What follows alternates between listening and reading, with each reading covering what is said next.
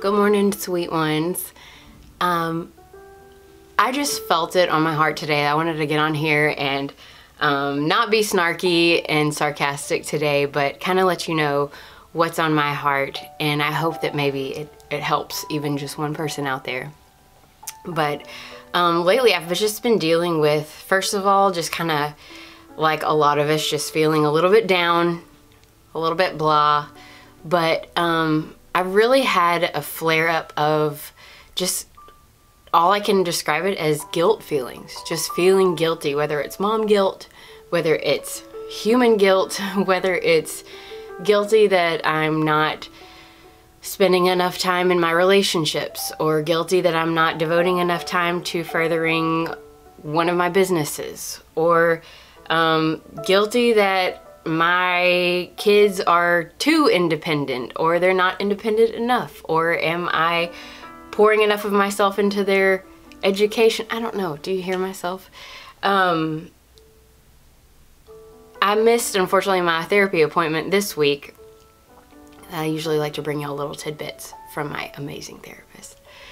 I'm still not feeling 100% after being sick for weeks, and so I didn't want to, I was coughing all day Monday, so I didn't want to cough all over her. But my last therapy appointment, I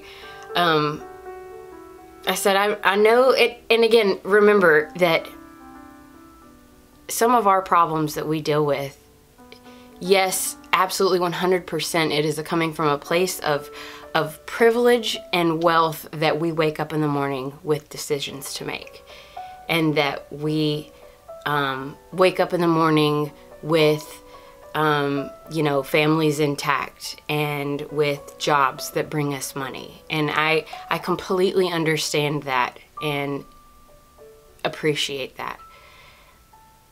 But something that has just been rolling over and over in my mind lately is, even good things have weight. Even good things carry weight.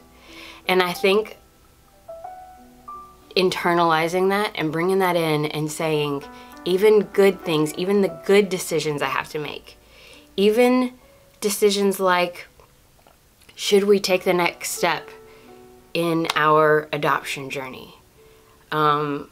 Should we have another baby? Should we finally buy a house? Should we make this massive move away from family and friends to another state, but for a job that could change our lives? Should I finally start my business even though I'm terrified? Those decisions are privileged decisions, but they're still heavy and they still carry weight, and they still can inflict stress and worry and pain on our bodies and on our minds. And I was talking to my therapist a couple weeks ago, and I said, you know, I went over for like a dinner party, a football watch party at my best friend's house here in Baltimore, my closest friend I have here, and I always am super comfortable at her house. Her kids are like my kids. My kids are her kids, maybe. And I just said, I went over and I feel so disappointed in myself because another one of my sweet friends was over there, and I felt like I wasn't on. I wasn't Rachel. I felt like I had to force conversation. I felt like I wasn't participating in the friendship that night maybe, or that I wasn't like a good guest, you know, that I wasn't entertaining enough. I said I didn't want to go, but I wanted to go. I wanted to be with my friends and be with my husband watching this football game, but I said I was surrounded by my closest friends here in Baltimore, and I hadn't seen them in weeks because we'd been so sick since before Christmas. And I said, I just felt so in a pit, so sad and depressed in the middle of my closest friends with my husband there. And I said, I just feel crappy that I felt like I wasn't myself even with my closest friends. And I said, you know, I feel like I'm just going back into that January, February slump. Is my depression coming back, or not coming back? But is it flaring up where I need to do something with my medication? And, you know, oh, here comes the January doldrums again. And she looked at me and she goes, Rachel, you have been sick for weeks, literally weeks. Your family's been sick. You didn't get to go home for Christmas because of being sick. You're sad and feel guilty and all the other feelings of not seeing your family in months. She goes, you're tired. And then you went over to somebody's house not feeling great. She goes, you're jumping to the conclusion that your depression is worsening, or you're feeling all these very complicated emotions. And she said, you're not listening to your body. Your body is saying, you're tired. You need to take care of yourself. You need more rest. And when she was telling me that in a kind but stern way, it just opened my eyes. And it's weird. It sounds so basic, right? Like, duh.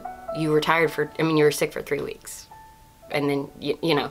But for me, in my mind, I'm clicking back into that old mindset of, I always feel a lot of guilt, survivor's guilt and stuff like that, related to my PTSD diagnosis in the cold winter months after Christmas. And I think a lot of people out there deal with those same things and flaring up, especially around this time. And you know, I was kind of doing like this in my own self and saying, Rachel, you're going back. You need to activate all your resources. You need to, and my therapist was like, Rachel, like, you're sick. Take care of your body. It's maybe not as extreme as that. And I just wanted to put that reminder out there that maybe you're still like, maybe you were sick weeks ago and you're still carrying around this crap. That sounds like I smoke approximately half a pack a day, which I don't, but maybe you're exhausted from just parenting or just life, your job.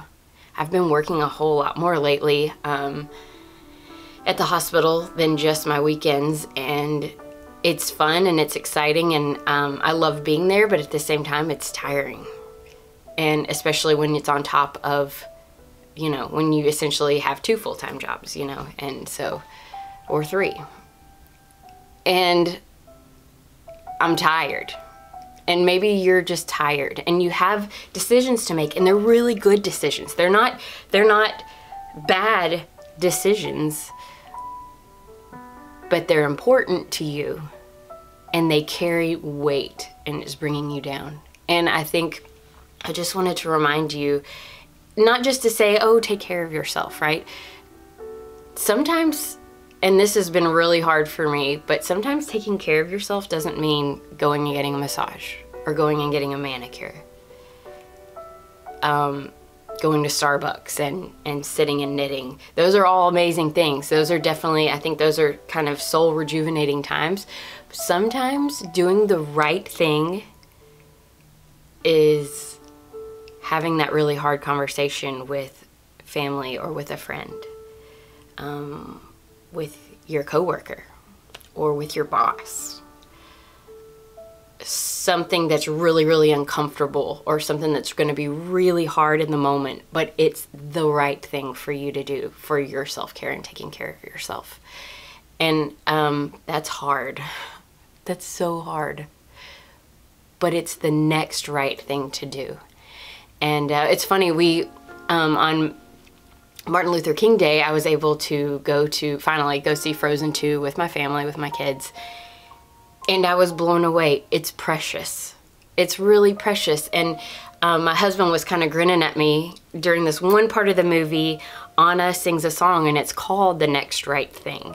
And that's kind of been my mantra like the past year. I've said it here and there on here, and is sometimes we're drowning in decisions. We're just drowning. We're drowning, maybe not decisions, but in depression or in anxiety or just so much going on that you can't. I'm such a planner. I push way out into the future. And I get caught up in planning too much or in trying to control too much in the future. My husband is military and I really don't get a lot of control over much of anything for the last 11 years. And I think that's my overcompensation, is just trying to control whatever I can in the future, right?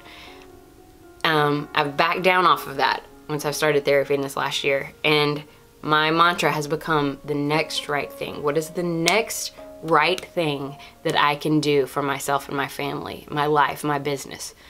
Not 15 in the future, and I'm not saying you shouldn't plan or you shouldn't look ahead. Those are all good things. But when you're drowning, what is the next right thing?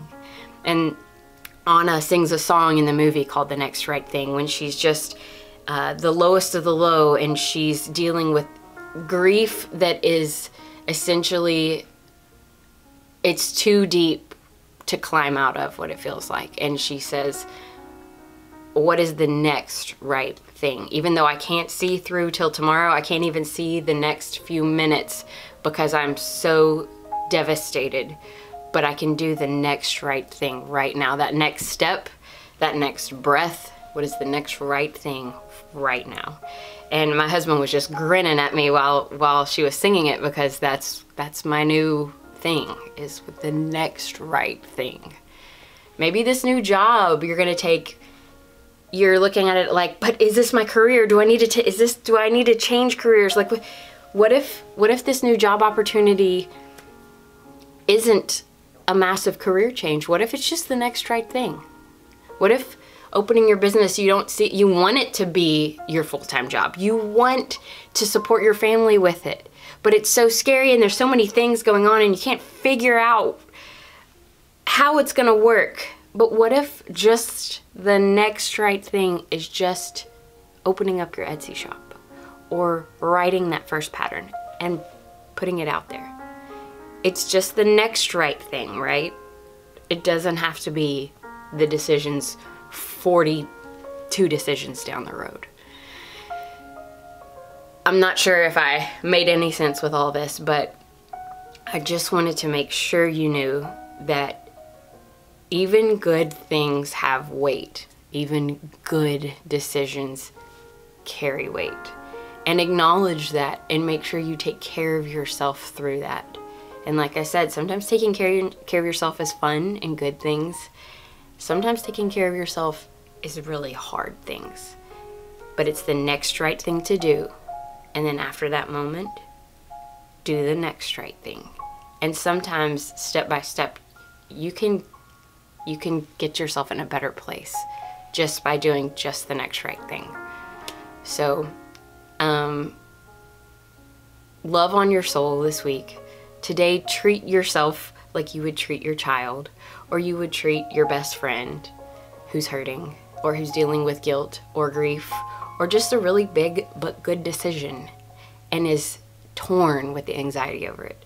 Take care of yourself. And I don't know, I hope this helped somebody out there. Y'all are awesome. Thank you so much for being my friend and my support through everything. And I love y'all.